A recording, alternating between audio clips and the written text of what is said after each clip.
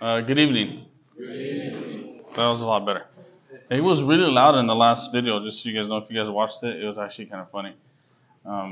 That's the way I came up, and it started and it got really loud on that second one. But I'm encouraged to come before you to actually finish 1 Timothy. We are on the last two verses.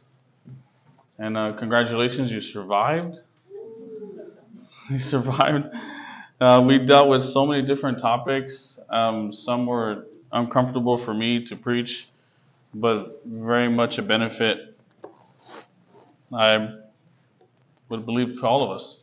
So 1 Timothy chapter 6, and we are on the last two verses of this book. So let me read that, and we'll pray once more. O Timothy, guard what has been entrusted to you, avoiding worldly and empty chatter, and the opposing arguments of what is falsely called knowledge, which some have professed and thus gone astray from the faith. Grace be with you. Let's pray.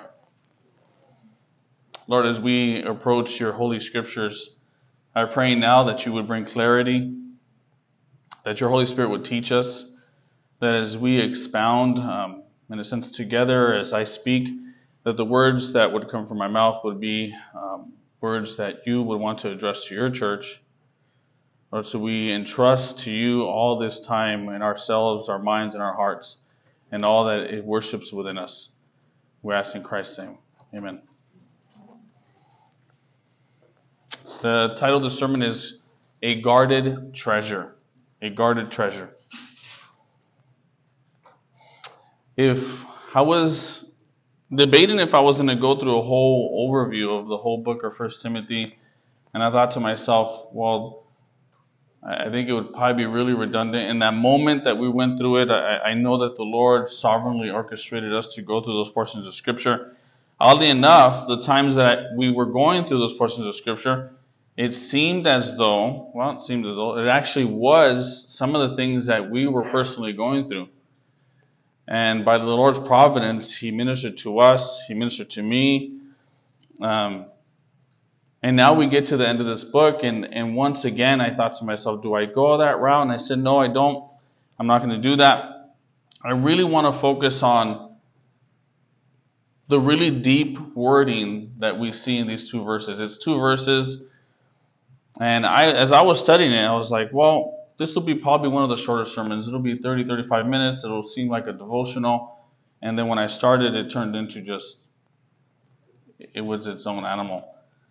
And the Lord really took me back to the main reason for the whole book.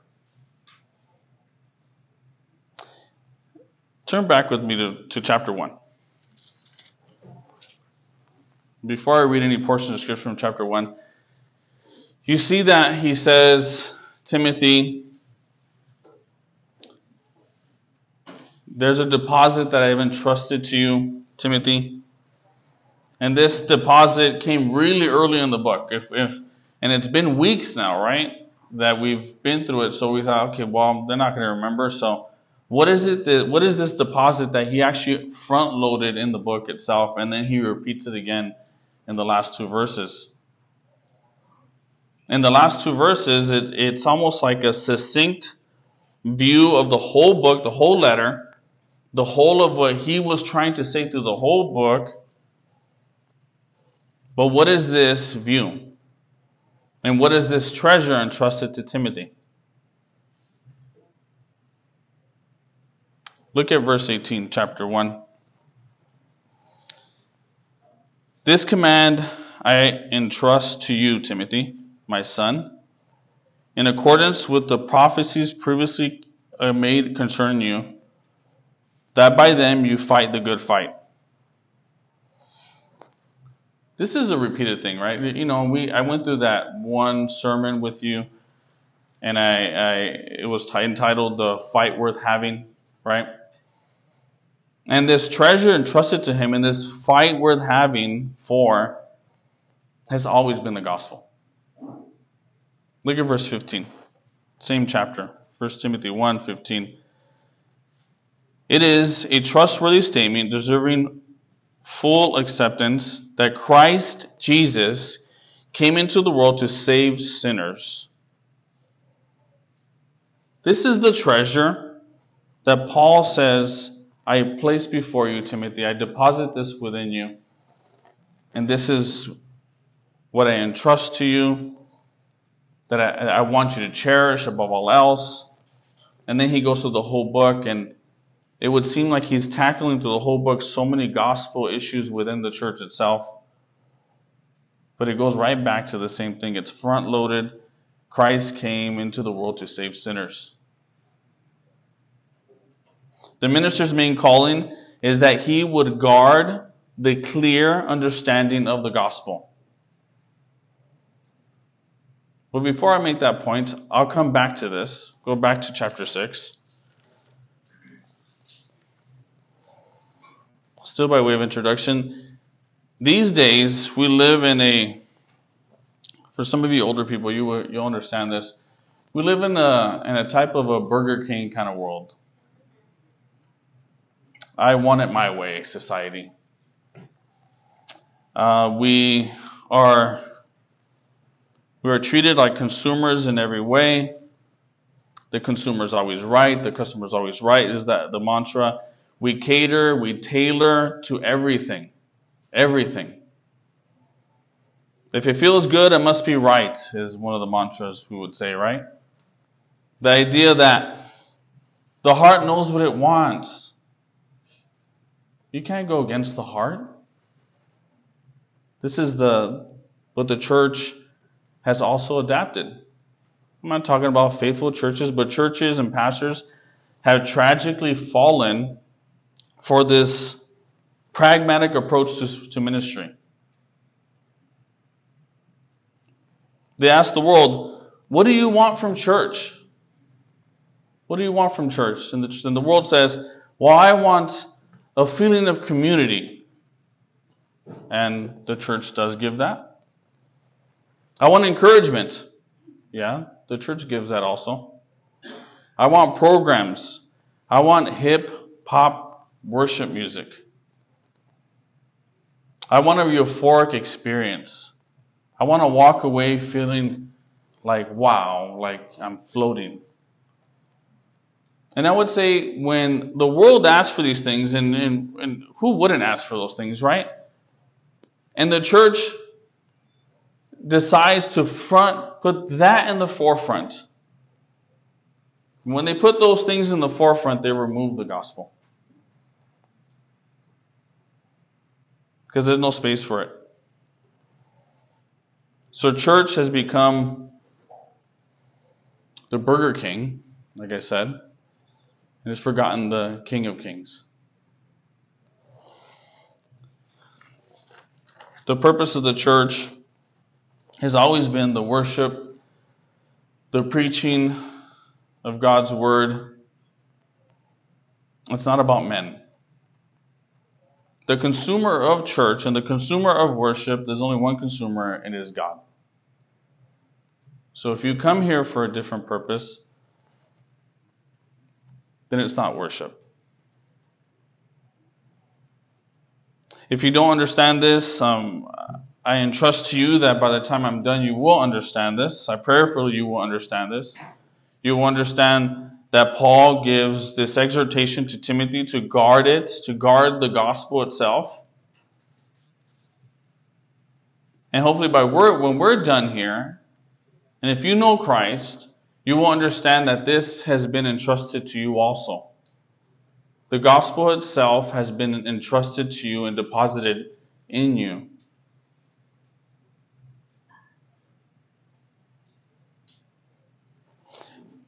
Look at chapter 6.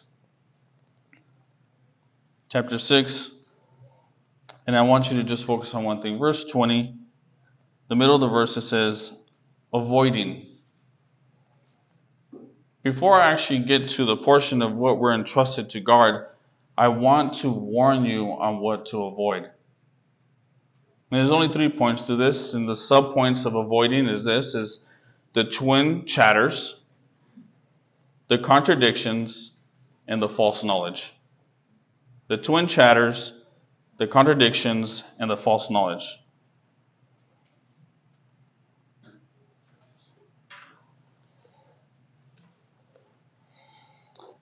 Paul begins this way. You notice that he says, "Oh, Timothy." I don't know if you know this, but moms in the home, when the kids are in trouble, the moms will get they'll say every name of the kid, right? Like we have this in our home, like Mona, when she's upset with Ethan, she's like, "Ethan Samuel Galvez, come over here right now." Mercy Christine Galvez, like we don't know each other's names, right? It's like, Mercy Christine Galvez. But when she says that, she's upset. Now, Timothy is not being rebuked by Paul, but Paul is adding, "Oh, Timothy." And the point of this is listen up, Timothy. What I'm about to tell you is a summary of the whole book and the point of exactly what I want you to walk away with, because when you finish this book, when you finish this letter I've written to you, and you don't get the main point, the whole reason for the letter will be lost. So he tells them, "Oh, Timothy, listen up, Timothy." The urgency in his closing is loaded and clear. First point, twin chatter. The twin chatter that you see here, it says, "Oh, Timothy, guard what was entrusted to you, avoiding worldly and empty chatter." The word in the Greek for chatter is babble, right? But before I explain more of what chatter is and what worldly chatter is, let me give you the end of and the production of worldly and empty chatter. Go one page over to 2 Timothy chapter 2, verse 16. Here's the same word. It says, "But avoid worldly and empty chatter, for it will lead to further ungodliness." So the warning is this. Before I even start reading what chatter is, what empty chatter, what worldly chatter is, let me tell you that the only end of it, and the obvious this will always happen, is what it will cause ungodliness. It will never drive you to righteousness. So now that we know this, and we know the end of it, this is a type of speech that has no real substance. Empty words with zero depth. Okay? The topic of it is worldly. It may sound godly, but it's not based on any kind of truth found in Scripture. You see this in a ton of modern preaching, right? You've experienced this for yourself. I know some of you have. Example, you listen to these sermons that has witty remarks and maybe things that rhyme, and you're thinking, "Wow, that's really smart. That rhymes. That sounds like something of substance," but it's not. Let me read to you I won't tell you who this is, because it's not like it's slander, but I won't tell you who this preacher is. But I'm going to give you just within the titles themselves of some of these preachers, okay? So let me read to you some of the titles. Find purpose in your passion.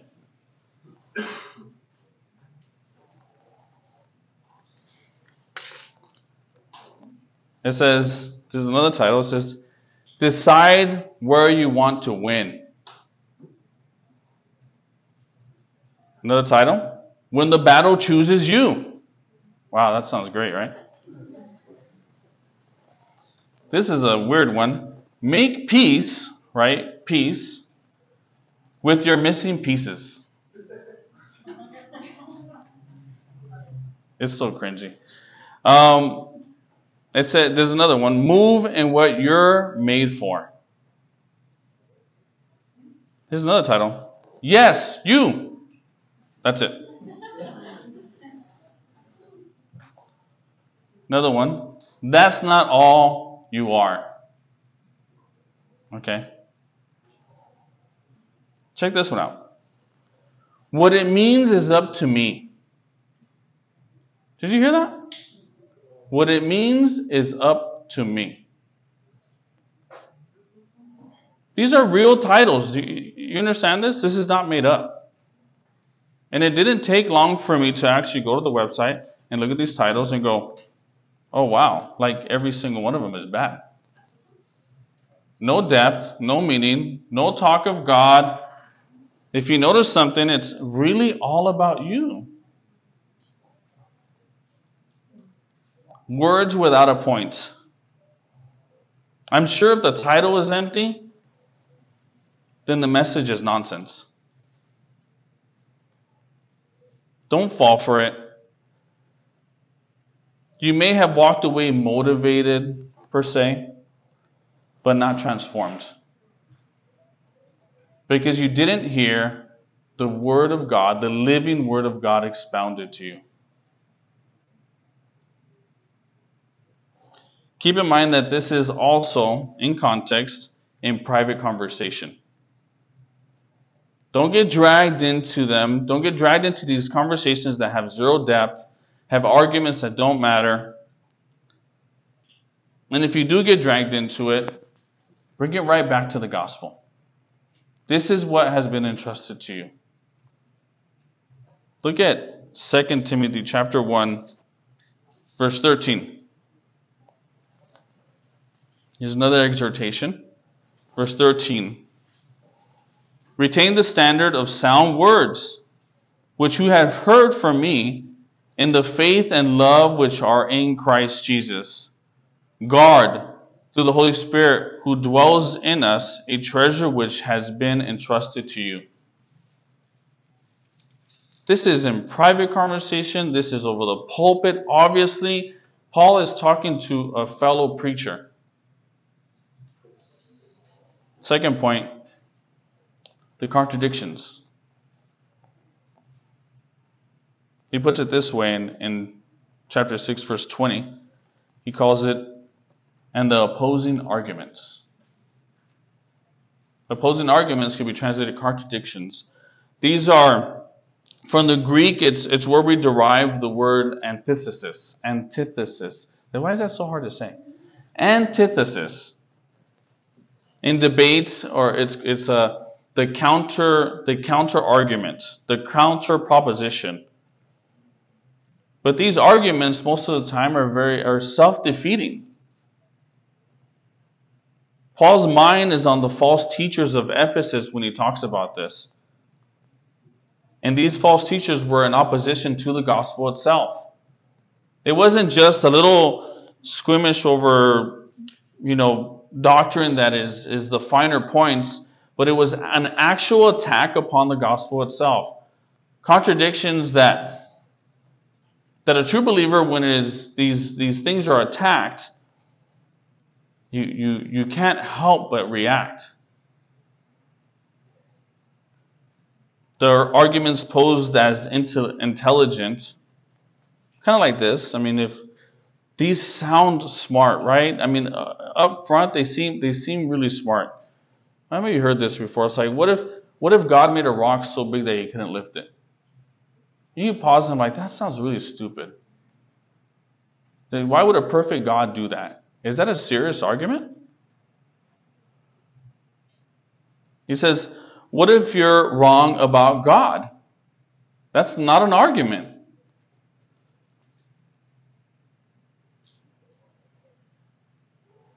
The truth that we derive, it's outside of ourselves. If we had to be really clear about something. It's not what you derive and you contrive in your mind. It's this truth is outside of ourselves. It's right here, right? If it doesn't come from here, and you're making it up as you go, then you're the arbitrator. You are the last authority to what you believe. The contradictions within your own mind are endless.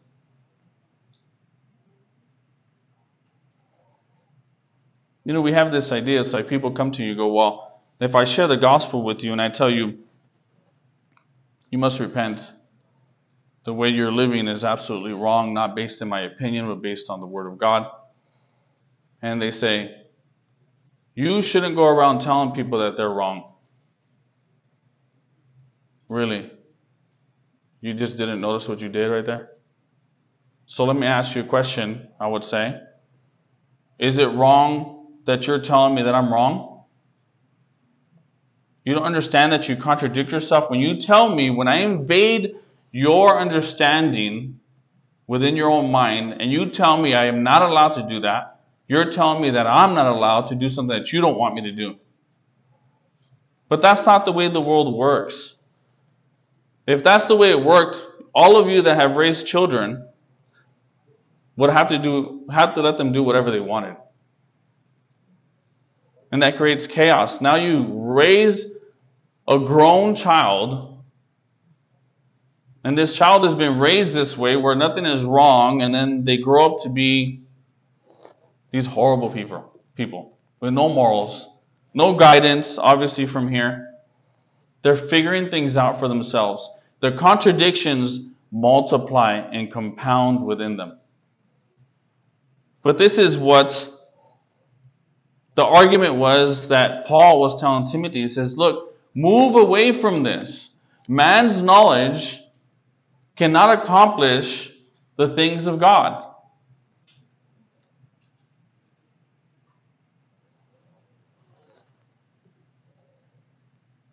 You know, I remember I had a conversation recently and someone said, well, what if Jesus was just a man? And they assumed that I was supposed to defend what they just said. I was supposed to contradict what they just said. And I paused and I said, well, this is your statement. Why don't you defend it? Well, they can't. Argument's over. No one's got time for this. I definitely don't. Third point, false knowledge. It says opposing arguments and what is falsely called knowledge.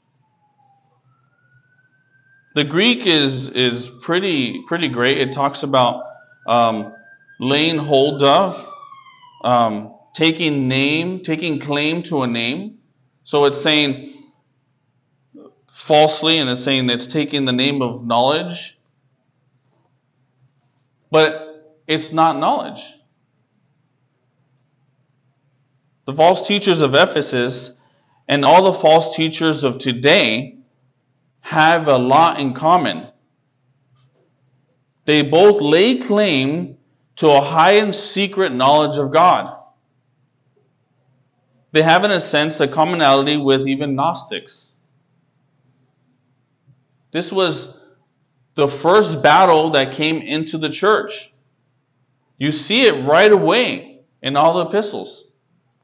That the Gnostics come in, they say, we have a secret knowledge.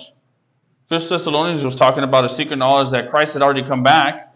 And all the believers were all in an uproar saying, like, man, did he come back and we were left?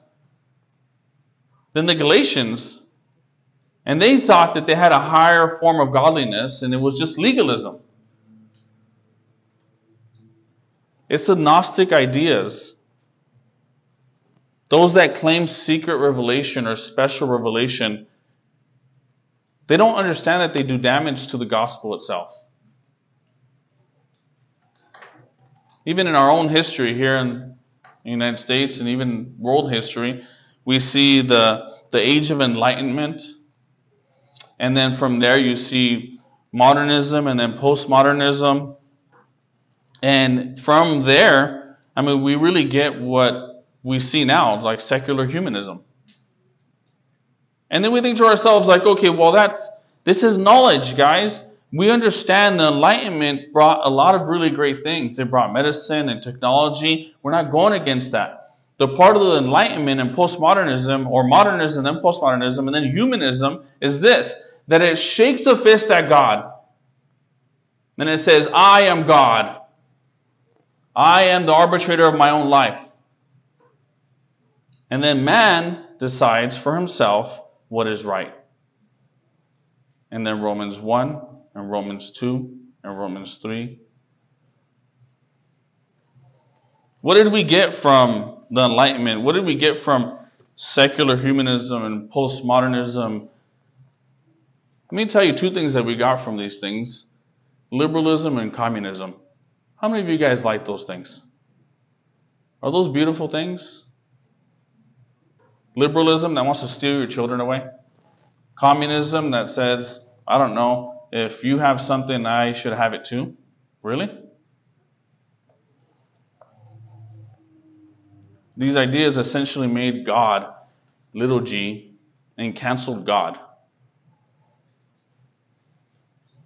We must not entertain this false knowledge, a knowledge devoid of Holy Scripture, devoid of what God has already told us. Look at 2 Timothy chapter 2 again with me.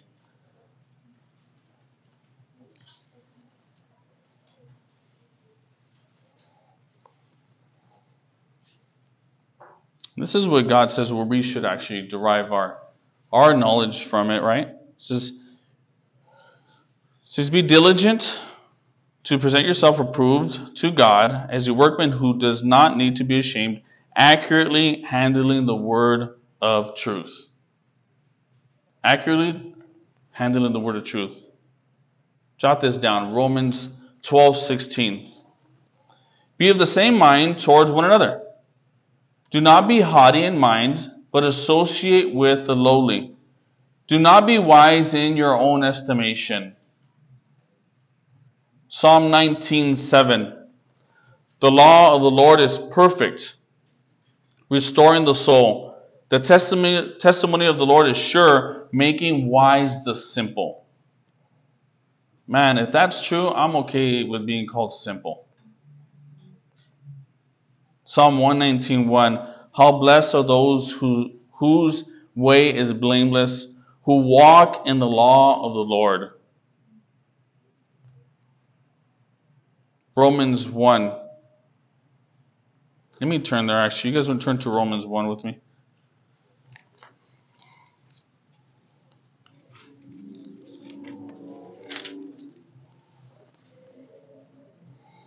Romans 1. I really want us to see this for ourselves, but take a look at this. Romans 1 verse 21.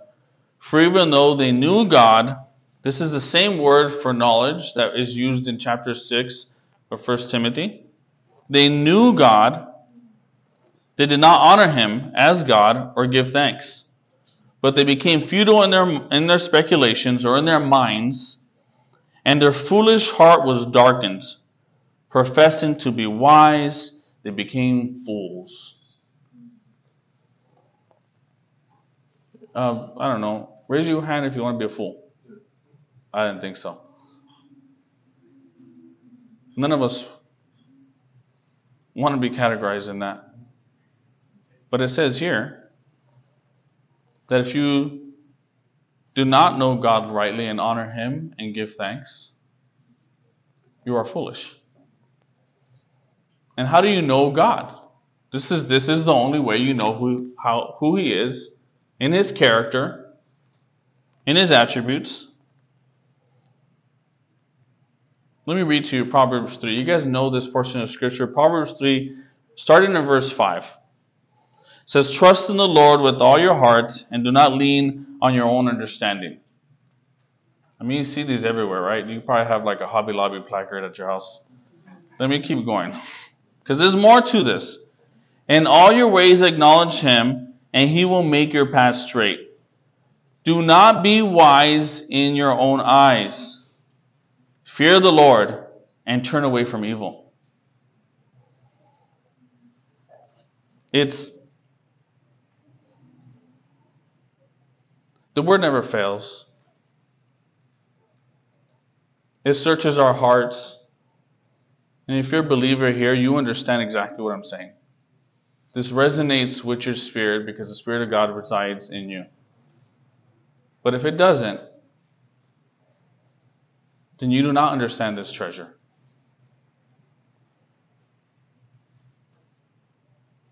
Let me close with this. Turn back to 1 Timothy.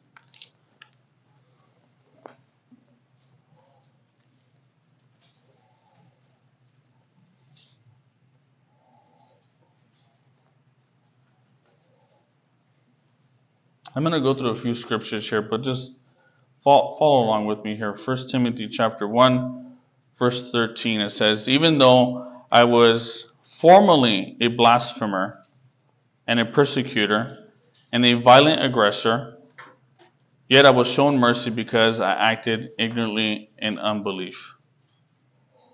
Let me describe to you something that I pray that you would identify yourself with this. That you would agree and you would amen with Paul in this.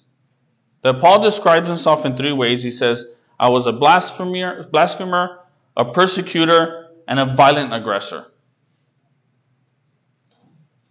This is a simple acknowledgement that Paul is a sinner. But the Apostle Paul, for us former Catholics, Saint Paul, says this is what he was. And he still says, I am the foremost of sinners.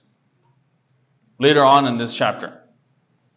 He acknowledges his own sin. And this is the problem with this world. That it doesn't see itself as sinning before a holy God. Turn back with me to Romans chapter 1. Romans chapter 1, verse 18. For the wrath of God is revealed from heaven against all ungodliness and unrighteousness of men, who suppress the truth in unrighteousness, because that which is known about God is evident within them, for God made it evident to them. You have no excuse. God does not believe in atheists. There are no atheists in God's mind because He has made Himself known to all men, and all men are without excuse. Chapter 3, Romans 3:21 says, but now apart from the law of righteousness of God has been manifested, being witnessed by the law and the prophets. You have a witness with the Old Testament, the law of God, the prophets that have proclaimed God's truth. Verse 22, even the righteousness of God, the holiness of God, through faith in Christ Jesus, in Jesus Christ, for all those who believe. For there is no distinction, for all have sinned and fallen short of the glory of God. God has leveled the playing field. Listen, God has leveled the playing field for everyone. At the foot of the cross, you are at level. You are not higher, you are not lower. You are all under the same judgment. And He says, at that same foot of the cross, will you turn your back or will you turn to the cross? Turn to Luke chapter 5.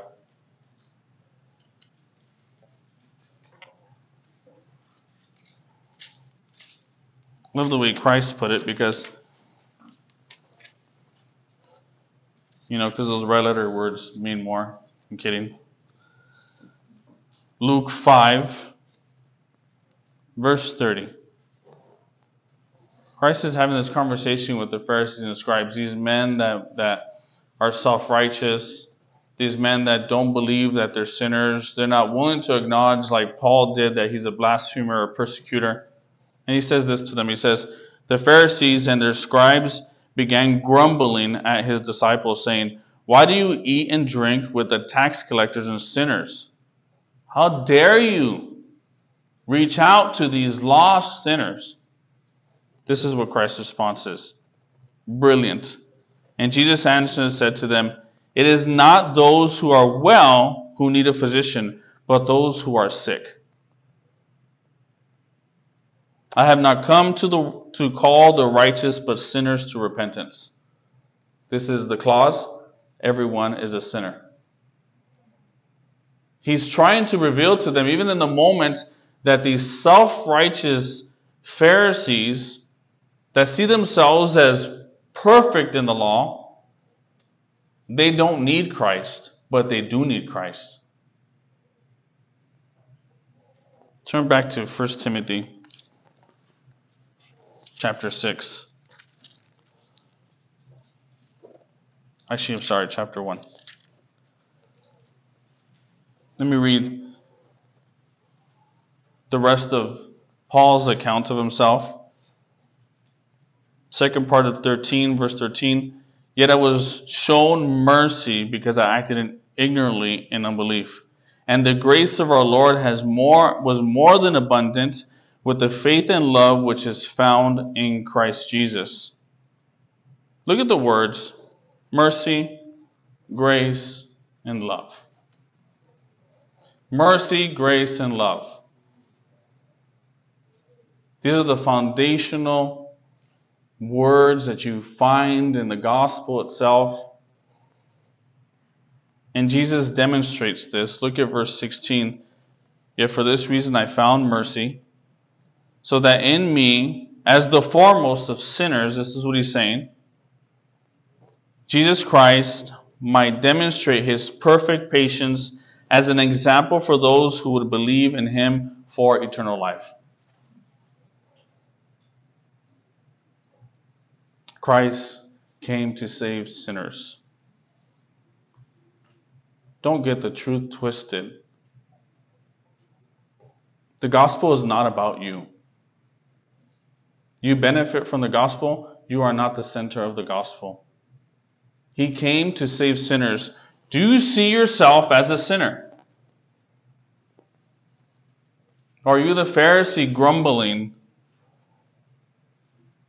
and pointing to other Christians and saying, oh, look, he's self-righteous, he's self-righteous. But you can't turn the finger to yourself and say, I'm a persecutor. I have persecuted. I am the aggressor. I hate God. Can you say that? Because if you're going to be truthful about anything, come to that position and tell yourself, God is holy. I stand judged. And without Christ, I am damned to hell. Christ demonstrates mercy, grace, and love. Do you reject that?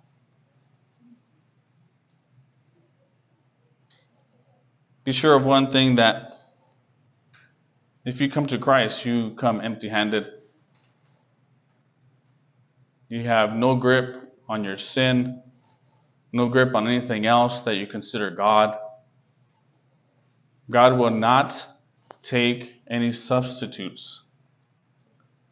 He will not work against the glory of something else in your mind or in your heart. Look at verse 17. This is how he ends this portion. He says, now to the King eternal, Christ himself, immortal, invisible, the only God. And can you say this for yourself? Be honor and glory forever and ever. Amen.